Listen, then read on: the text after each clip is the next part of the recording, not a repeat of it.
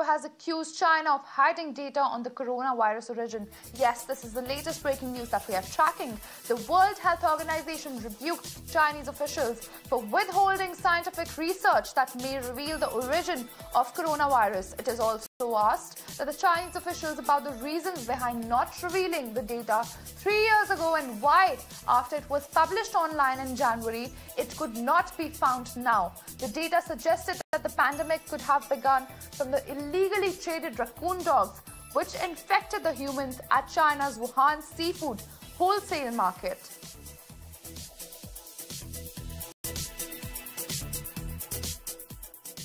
Last Sunday, WHO was made aware of data published on the GZ database in late January and taken down again recently.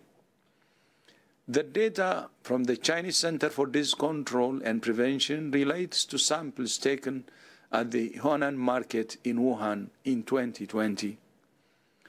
While it was online, scientists from a number of countries downloaded the data and analyzed it. As soon as we became aware of this data, we contacted the Chinese CDC and urged them to share it with WHO and the international scientific community so it can be analyzed.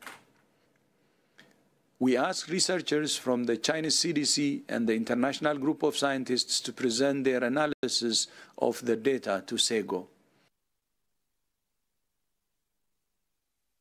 Now shifting